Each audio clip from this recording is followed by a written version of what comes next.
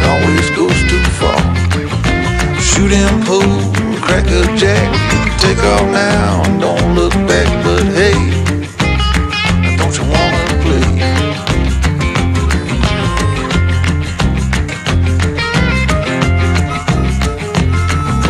Hold on, sugar, why you look so sad?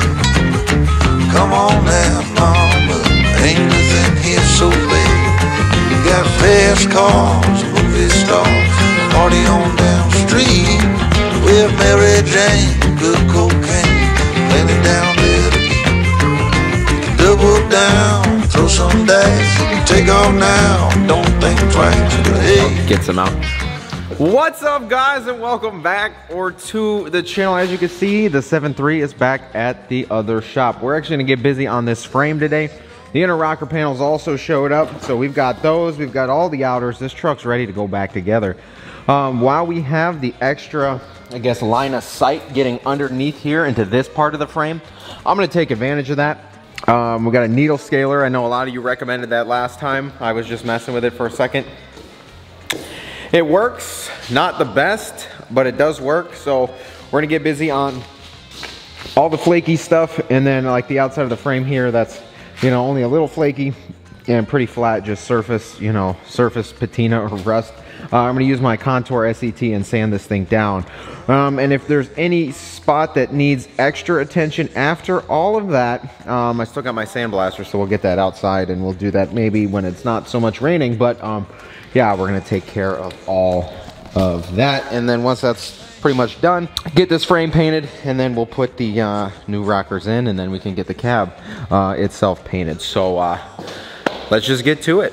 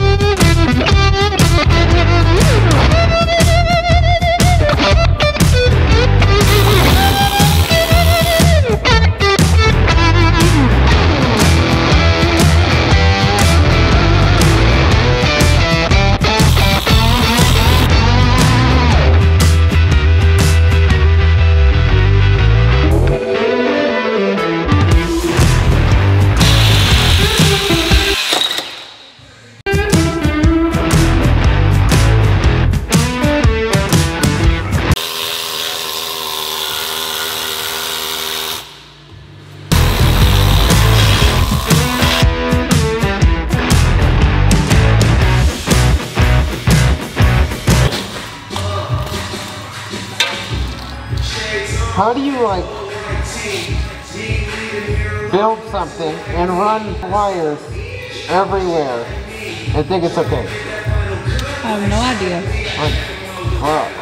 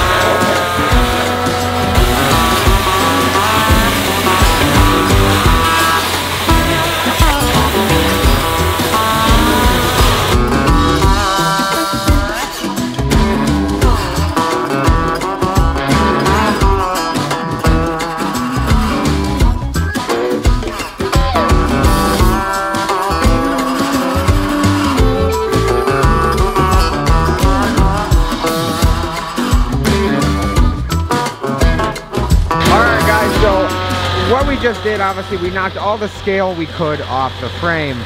First things first, never rubberize undercoat. I am a mess again, but never rubberize undercoat anything. That's kind of what was all over the frame, and there's still some in certain spots that's just actually, it won't come off, which is actually doing its job. But as you can see, the rest of the frame, it did not do its job. So rubberized undercoating is a big no. If you want the best undercoating possible, literally frame paint. Get frame paint. If there's any rust, sand it and literally use frame paint and repaint it. That's gonna be your best possible solution to your rust issues. So that's what we're doing here. We got as much of the scaling and rubberized undercoat off that we could. And I power washed it, so we got all the mud off, all the dust off, and we're gonna do it now, so we let it dry overnight, and then in the morning this will be completely dry and we can paint the frame. Not worried about the axles right now, and not really worried about the leaf springs. I do plan on getting a new lift kit for this. I don't know if it's going to be the same height, which I believe is like a 4-inch lift. I don't know if it's going to be the same height or a little taller. It does clear these 35 12.5s on a 20 by 12 right now just fine. I don't know if I want to do that and just up the wheel and keep a 35. I do like the height it's at. It does nosedive a little bit, so I don't know, we'll see. I may get a new 4-inch lift for it, and then this thing should be level, after the spring sag for a minute, but this thing should be level, so I might just do a whole new 4-inch lift and then stick it with, stick with the 35s and get some, get some bigger wheels on this guy, because I feel like that would be pretty clean. I mean, having a truck that big is super nice, and I know I want to put this on like 8-inch and 40s. However, I've already got such a big truck. One that's like moderately sized might be a pretty sweet move. So I may keep it with this 4-inch lift, but we'll up it so we're not stacking blocks in the rear. We'll get new leaves up front, get everything powder coated. You know the deal. But I just want to show you guys that, we went to town today and pretty much got all of the crap off this frame we could. It looks so much better already. Here's one of those situations where the rubberized undercoat is like stuck to the frame and won't even come off with a needle scaler or my wire wheel. So only other step would be sandblast this entire frame. However, I'm happy with where we're at. It's a flat, clean surface, no flake anywhere.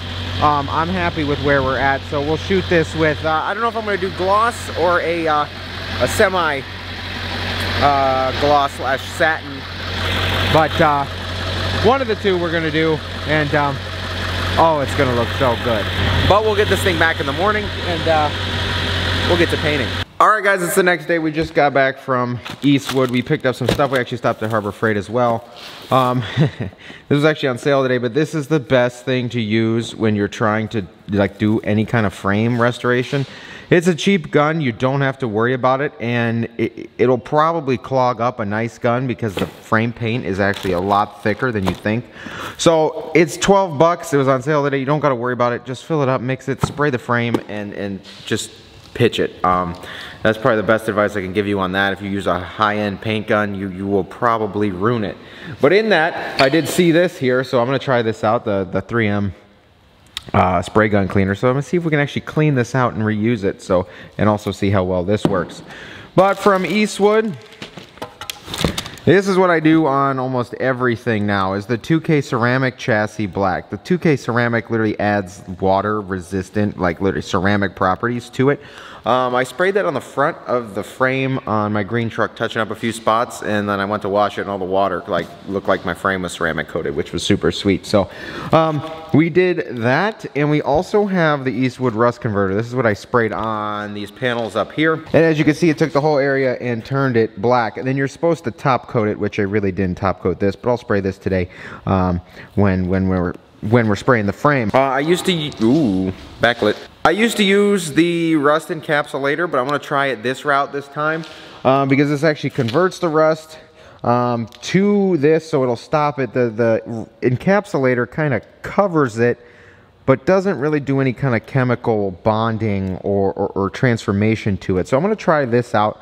As you can see, the frame looks really, really good from yesterday's work. After I power washed it, you could see that we've got the where the water sat, there's that rust dust. But what we're going to do is actually spray this entire frame with Eastwood rust converter, and then we're going to come back, mix up some 2K ceramic, and shoot the rest of this frame black. I picked a satin black so it looks factory. Gloss black does look good, makes your frame look super clean. However, sometimes if the frame isn't like dead smooth, like as you can see just from, you know, sanding and needle scaling this, and over years it's not really a smooth frame anymore. If you went and got this sandblasted, I wouldn't even think it would be flat either. So sometimes when you put gloss paint on a non-extremely smooth frame, you kind of see a lot of imperfections. So that's why I went with the satin semi-gloss, and I guarantee you're not going to even recognize this frame in a little bit here. So we're going to get started with the rust converter, spray it all over the frame, in and out, all the way up. I'll get the tank straps and all that stuff too. And then we'll mix up some of the 2K ceramic and come through and shoot everything on this. I'm not too worried because we are doing black. Not too worried about this cab or anything, because when we get to actually painting this, we're going to sand this whole thing down anyway. So not too worried about taping or masking anything off. Just kind of watch out for, you know, fuel tank lines, and other than that, you're pretty much good. So yeah, let's get to it.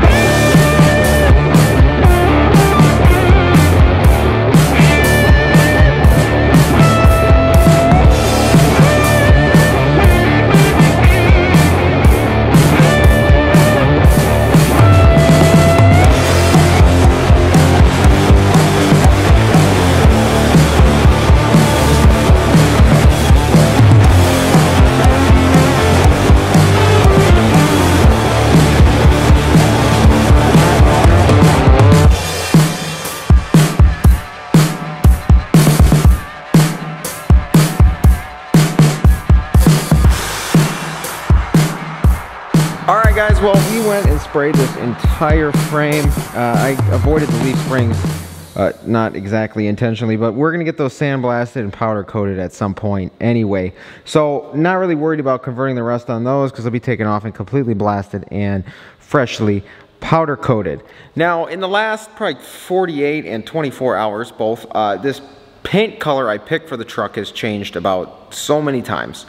A lot, way too much. It's actually been hard because I see one thing and I see another, and colors I've already done, and this, that, and the other. It's changed a lot. So still, I may have found one. I just gotta go for it. It's a little bit out there, but I just gotta go for it and do it. So I think we may settle on that. We may, but anyway. This actually takes 48 hours to cure. So I'm actually going to spray right here again where it's actually drying up a little more. But this takes 48 hours to cure. So we're going to let it do its thing and cure the full 48 hours. I thought I was going to be able to do it all today, but I guess not. Which I'm not that, you know, upset about it. We'll let it do it. We'll let it do its thing. As you can see, the frame already looks a lot better. And it's not even... it's not even painted yet. That's just the chemical like reaction going on there, which is super sweet. This is how we started, as you saw today. The whole frame was this, and just spraying the rust converter on there, this is where we're at. As you can see here, it's still puddling on top of the frame, but if I touch even a dry spot and rub a little bit, you'll get under and it's still working its way down into the surface there, which is super sweet. I've never used this before. This is my first time, is literally on this truck. I just saw it and I was like, why not? So we went for it, and like I said, it's still doing its thing. It's gonna work its way through, and it says in 48 hours if you look at the back of the bottle. It says in about 20 minutes the surface will turn to a dark finish, then apply a second coat, let cure for 48 hours. I kind of hammered it on and I've been touching it up as it's dried, so I'm gonna say we're at the 2 coats on it. Some places like in here could probably use a little more, but we are running a little low. But yeah, I'll put a second layer on that. But yeah, we're letting it do its thing. So it's in the frame there. But this is working quite well. I'm kind of surprised. I'm interested to see how this actually finishes up, you know, after the 48 hours. So kind of interested to see how this turns out. However, I do like the fact that, you know, you're not, like the rust encapsulator, I feel like it's supposed to stop rust from moving, but this is actually going through a chemical process and converting the rust. I forget what's in here or what it's doing. It says, this protective coating seals out moisture and can be top coated with most paints, halts residual rust in its tracks, and converts the surface to a black protective polymeric coating. So yeah, that's what you know, that's what I'm going for. That's super sweet. And what we're gonna do, like I said, we're gonna let it cure, do its thing, come back, and then we're gonna top it with this. It's the like I said, the 2K ceramic chassis black, and like I said, the satin finish. So that should be a Tuesday job. It is actually Sunday today, but like a Tuesday job, we'll come out here and shoot the rest of this frame and get it. Wow, that actually looks really good from here, even though it's just the converter. But yeah, we'll actually come out and shoot that on Tuesday. But in the next video, all the rockers are here. As you can see over here, we got just about everything we need for this truck. Still looking for a bed and 3 doors, but the rest of it we've got both fenders, we've got both bumpers here, and we've got the rest of the rockers in there. And the cab corners, we have those actually in the back of the truck here, and all that, another set of headlights. So we've got about everything except 3 doors and a bed. So working on that, but the rest of it is here and can be painted whenever. So like I said, this week we're gonna get the rest of the frame painted. We're gonna get the new rockers in. We'll get that all ground down, weldable, ready to go. Should have a fully assembled truck in no time. So yeah, I'm actually quite excited for this one, guys. And if we do go with the color I was thinking, that one's gonna be nuts. That just wait for it, honestly. I know, so I'm looking at this right now. It looks like a big project, but I think we got this. We definitely got this. So this thing should be in one piece this week. And other than that, guys, yeah, I just want to say thank you guys for watching. If you haven't been here before, please get down there and click subscribe. Drop me a comment if you haven't already. Like this video. Take care, and I'll see you guys in the next one.